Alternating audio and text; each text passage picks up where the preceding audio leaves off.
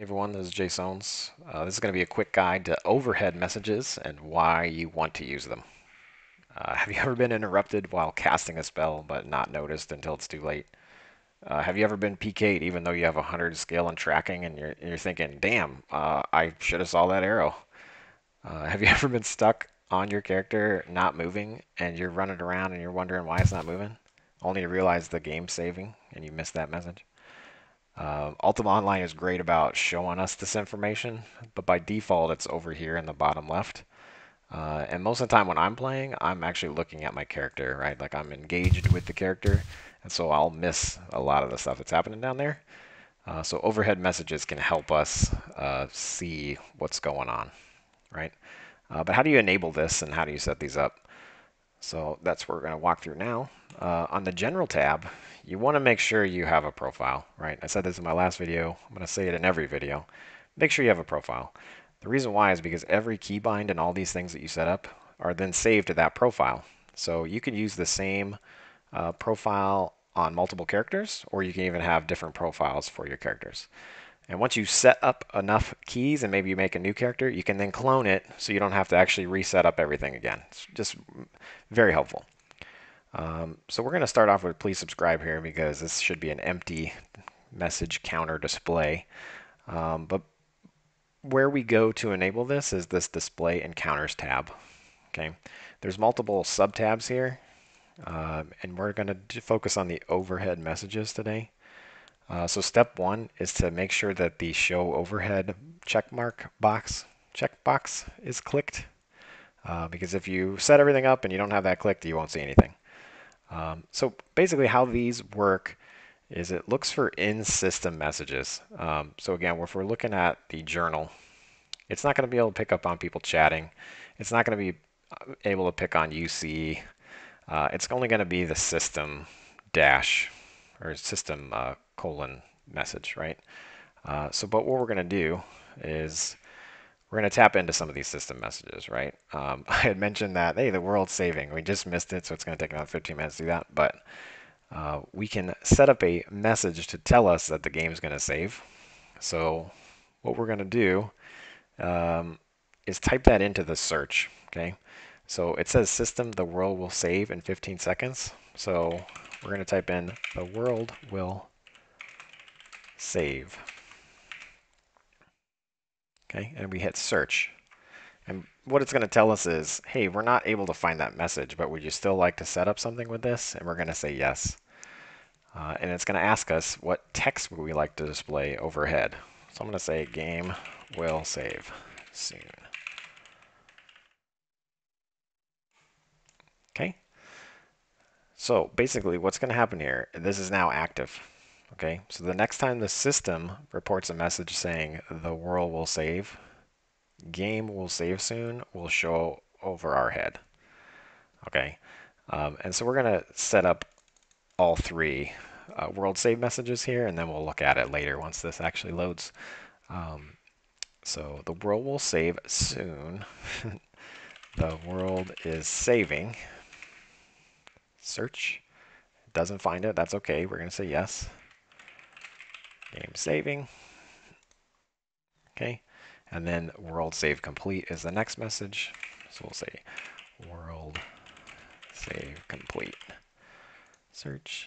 And then we're going to say game saved. Okay, and right now these are all going to show up in green. And we're going to change the hue on those just so they're not all green. But nice way you do that is you click the text that you want to change, and you say set hue. You can type in a number here.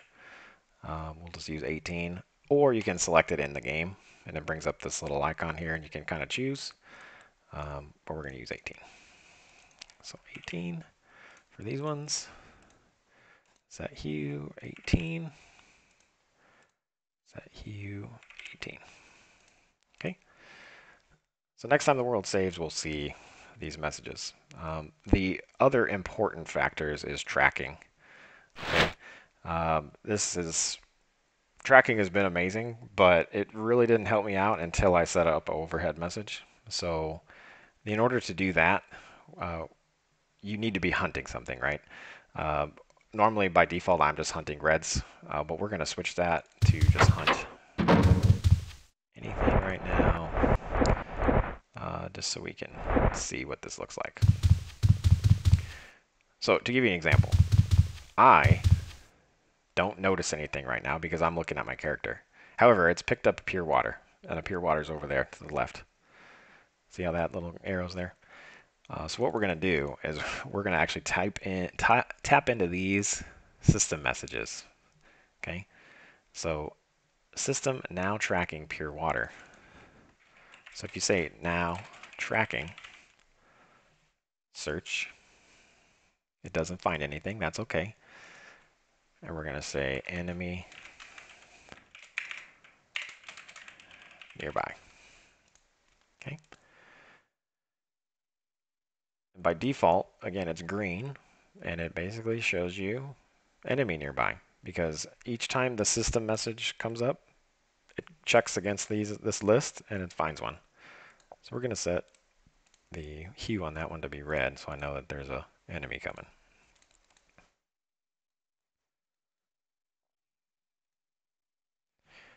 So next time it happens, it should be red.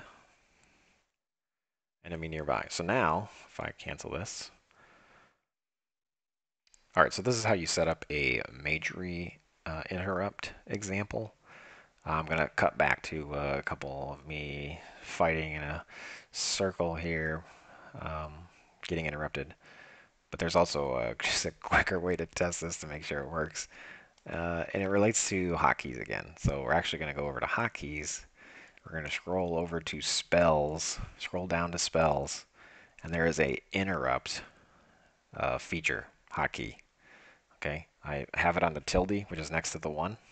Okay, and if you hit this without doing anything, you can actually hear a noise play. I'm pretty sure it just attempts to pick something up to interrupt your spell. But if you start casting and then hit it, it breaks your spell. And so same thing.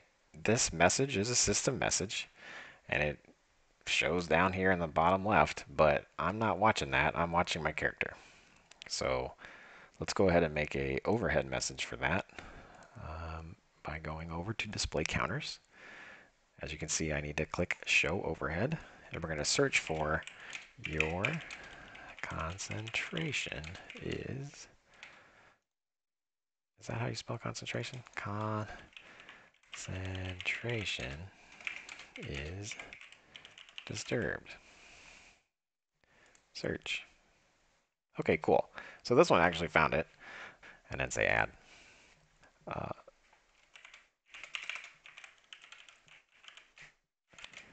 Interrupted. Okay, and we're gonna click this, set hue, preview game. We're gonna make it yellow. Okay. So now I'm gonna cast res again, and I'm gonna interrupt myself. So now I get a visual feedback around my character that I am not continuing casting.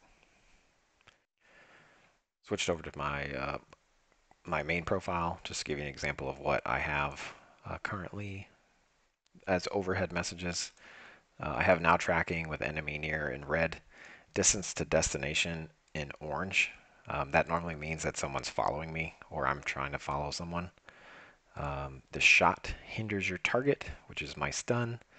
Your strike disarms your target, which disarms them. Pin cushion is my codex proc. I just like to see it above me so I know that it happened. Because sometimes it happens when they die. And I like to feel good about myself.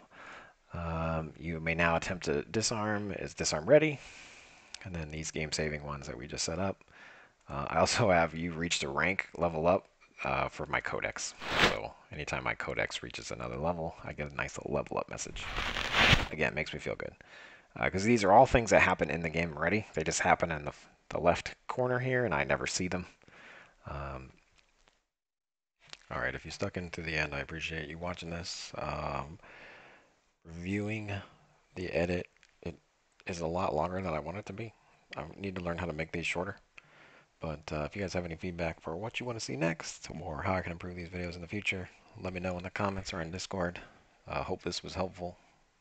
Talk to you later.